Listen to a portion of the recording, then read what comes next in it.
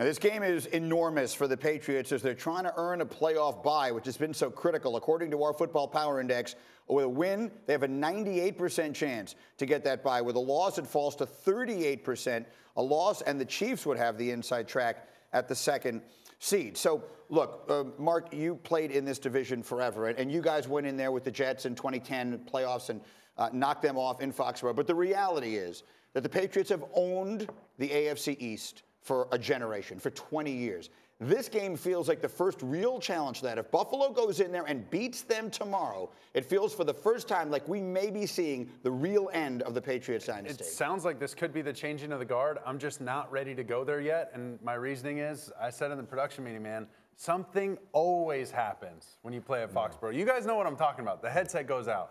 The iPad doesn't work. The pictures, back when they had pictures on the sideline. Are you saying that they're cheating? I would never say they're cheaters. I'm just saying, what do we say, Greeny? They're on a relentless pursuit of a competitive edge. I like the phrasing. Look at him. Look at Mark Sanchez in Foxborough. So what happened in that game? Your headset went out? Some went out. We didn't get pictures for the first, 3 drives. And you still wound up beating them 28-21 in an AFC playoff game. And Bart Scott famously said afterwards, can't wait. Afterward, that's the legendary game. And there you were celebrating. So it's been done, but not often is the point. So how do the Bills go in there and pull off a win that I still believe, just based upon the history, would shock a lot of people? Well, 200 yards. 200 yards. I equated them Bills running for 200 yards like Mark Sanchez wants to me having 20 tackles right now. It's not happening, right? So there's no way that I can see the Bills going in because Josh Allen can't handle that pressure. Josh Allen threw 3 interceptions last time and will be a big moment. And that was a close game. The Bills defense stacks up well against the Pats defense. It's that the Pats defense stacks up better against the Bills offense. That's the problem. So it becomes a question of which quarterback is going to make the mistakes. Then obviously you're betting Brady in that circumstance on a positive side. So if you're Buffalo, you play conservative, you run the ball, you try and win the game 13-10? I think that's probably the only way for them to do it because New England doesn't ever beat themselves.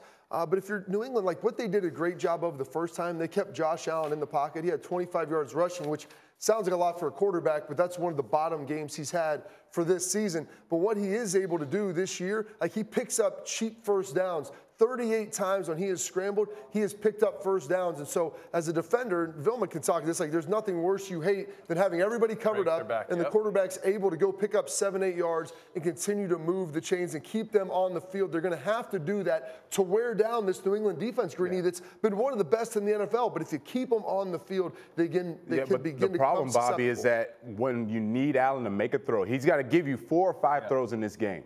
When you need him to make a throw, it's going to be a pick. That's just what he's done. That's what's happened. They got to keep him in the pocket, corral him, and for Josh Allen, you got to steal me 2 to 3 first downs just to break their back. Look, bottom line of it is this. You want to be the champ, you got to beat the champ. You're going to go in that house. If you're Josh Allen, you got to make that play. You don't have to throw for 300 yards. You got to make 4 big plays tomorrow. Thank you for watching ESPN on YouTube. For more sports, highlights, and analysis, be sure to download the ESPN app. And for live streaming sports and premium content, subscribe to ESPN+.